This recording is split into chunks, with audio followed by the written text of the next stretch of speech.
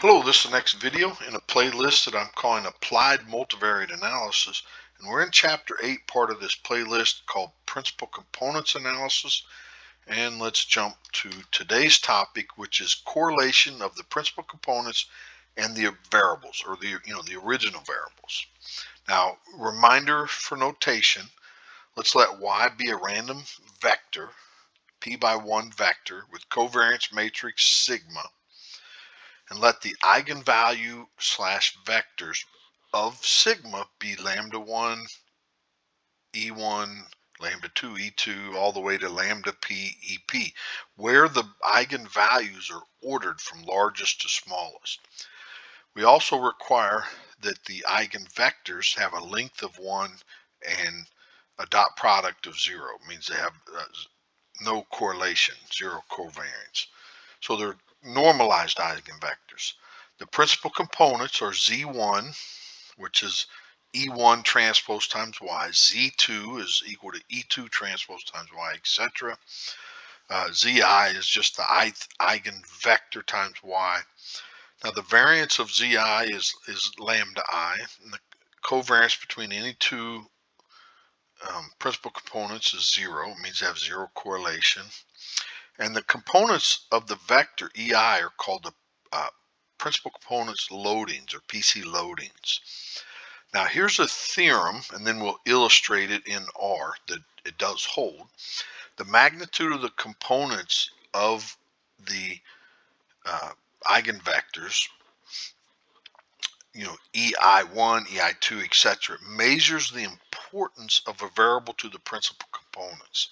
So in the ith principal component, when you expand it, it looks like this, but we look at the coefficients of these of the variables, and then that tells us which ones are important to that principal component.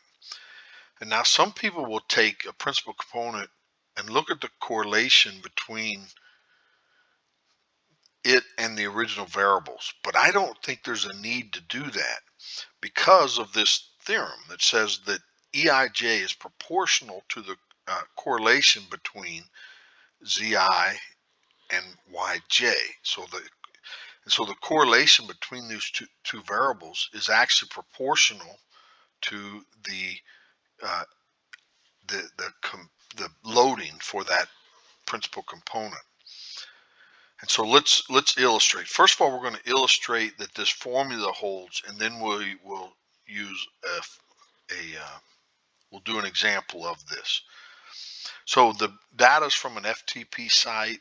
It's from this FTP site. The data we're using is T83football.dat.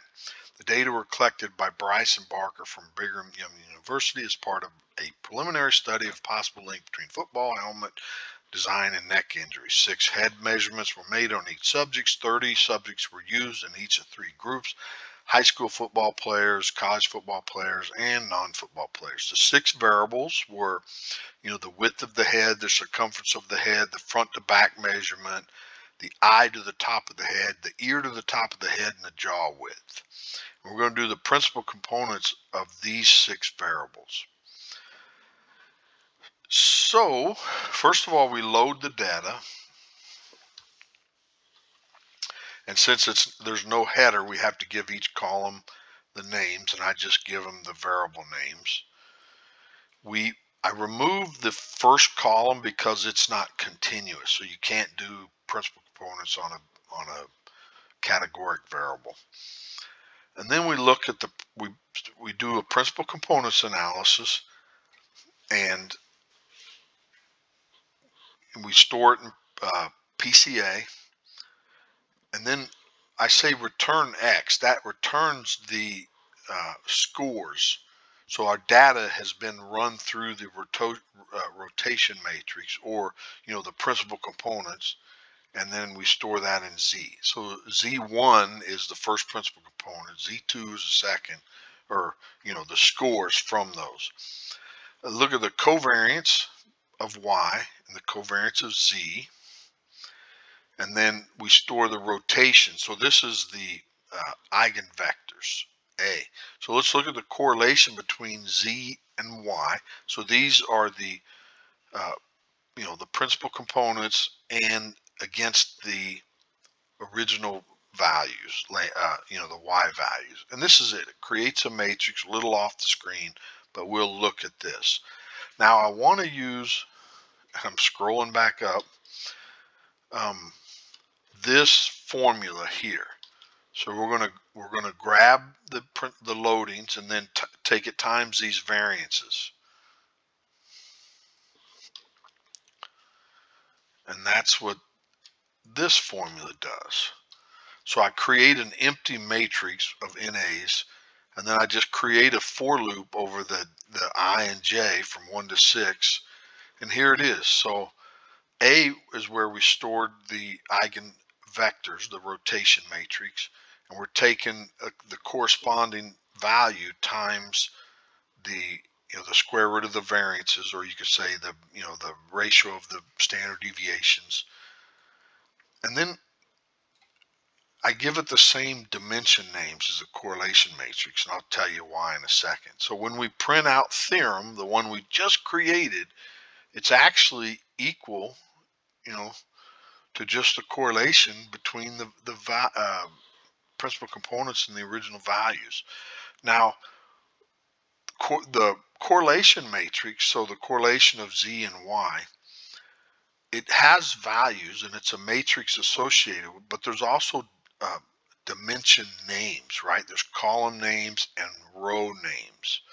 So if I don't assign the dimension names to this matrix that I just created, this all equal function doesn't like that.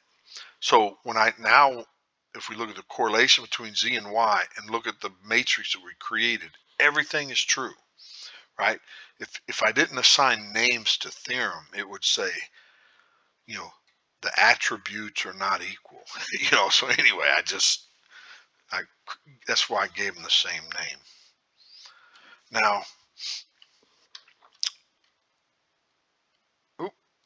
I'm scrolling down, dang it. So centering and scaling. Now, centering means subtract the mean from each variable. Scaling means divided by the standard deviation. So it forces that sample variance to be 1. Now, the R function, PR comp, by default centers the data. So it uses YCI. And the reason is the PR comp uses the singular value decomposition theorem in that. And there's some technicalities that we probably won't get to in this series, but maybe in another video that I'll post the differences. And prin comp, which is another function in R that does principal components analysis, it uses the spectral decomposition theorem, or the eigenvalue decomposition, to create these.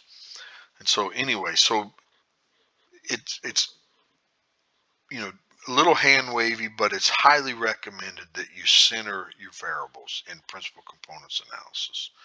Now, scaling them is a little bit different. Now, scaling the variables is recommended if the variables are not measured on the same scale, or at least one of the Y has a much larger variance than the other YIs. So this is scaling. Well, centering and then scaling is dividing by the standard deviation, or the square root of the variance. Now, using centered and scaled data is equivalent to the correlation matrix being used in place of the covariance matrix. So the variance of Y, we get the variance covariance matrix sigma, but if the variance of a centered and scaled variable, we get the correlation matrix rho. I know it looks like a capital P. I don't know how to do a capital rho in LaTeX.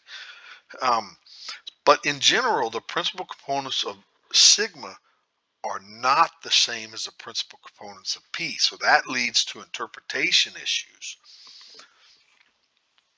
So let's do an example here. So we load the same data, the football data. We assign it names, and we look at the covariance of our 6 variables. And I noted this in an earlier video, that if you look at the variance of circumference, it's 3.5. And the variance of the other variables, 0.4, 0.5, 2.8, which is sort of big, 0.9, 0.4. So this is much larger, or it's larger than the others. I don't know, much is the right description there. And so this may be a reason that we should use the correlation matrix as opposed to the variance covariance matrix. And also look at the fourth one, 2.8. And in an earlier video, when we look at the principal components, actually we'll look at them again. These two variables dominate that first principal components as expected, right? They have the highest variance, and we're looking for the maximum variance of a linear combination. So those two components should contribute to this. So if we look, we do a principal components on the 6 continuous variables. I put scale equal fault. It's the default setting, but to illustrate that we're only using centered data, not centered and scaled. Store it in PCA. We look at the standard deviations of the principal components, and then it prints out the principal components. And if we look at PC1, the second variable, circumference, and the fourth, which is the measurement from eye to the top of the head, are the most prominent. They dominate this principal component. And so those two contribute to the most variance of that linear combination. And even the second principal component, the highest one, is eye to head measurement, eye to the top of the head measurement. It dominates the second principal component. Oh, and the second most is circumference. So those two variables alone contribute to the first two principal components. And so that is, a reason that we might look at using the correlation matrix. So the cumulative proportion, we've looked at this before. The first two are 85% of the total variance. Now let's look at scaling our data matrix, which means it's equivalent to using the correlation matrix. And if we print out the things, we get the standard deviations associated with each principal component. Now I'm only showing some, I guess it's one of them is left off. Here's the rotation matrix, or the loadings, or the principal components. And now if we look at the first principal component, now circumference contributes the most to this principal component, but it doesn't dominate it like the previous. And then it's the back measurement of your head is the second component. And then the third is jaw. But look at the second principal components. Those three variables are down-weighted in the second principal component. The other three variables are up-weighted. The width of the head, the eye to the top of the head, and the ear to the top of the head. So it's like different information in each principal component. And then the third is the front to back measurement dominates it. Now the importance of the variables, the principal components, the cumulative total, you have to go to all three before you get to 82%. And then the fourth one, the first four contribute to 92% of the data. That's a lot, typically. Then it's 97. But before you do that, you should look at the scree plot, and because I think that tells a lot of information, or helps with what variables should be kept. So here's the scree plot using the correlation matrix. We've looked at the scree plot using the variance covariance matrix. Now notice it took 3 to get over 80%, and you can see that these are sort of more vertical drops, and then these start to be more horizontal. They're still got a significant downslope, but clearly the first 3 should be used. Even though this third one is below the average variance, I think it should be in there. The fourth one, probably not, but if you could make a cogent argument to include it too. Okay, so final notes, and then we're done. When the covariance matrix is used to derive the principal components, the circumference and the eye to the top of the head measurement have the highest magnitudes in the first principal components. And that's because their original variances are so much larger than the other variances. Now, when the correlation matrix is used to derive the principal components, the circumference and front to back measurement at eye level have the highest magnitudes in the first principal components. The point is that interpretation is really not clear. Like when you go from using the covariance matrix to using the correlation matrix, you get different interpretations. And so it's really not a clear-cut argument. The argument is, what are the original variances? Are they lopsided? Are they similar? And I really suggest using the covariance matrix unless there's a large difference in the variances. Then use the correlation matrix. Okay, well, that's all I have for this video. I ran a little over. Hopefully you enjoyed this. I sure did. Please like the video and subscribe so you don't miss the next one. Thanks. Bye.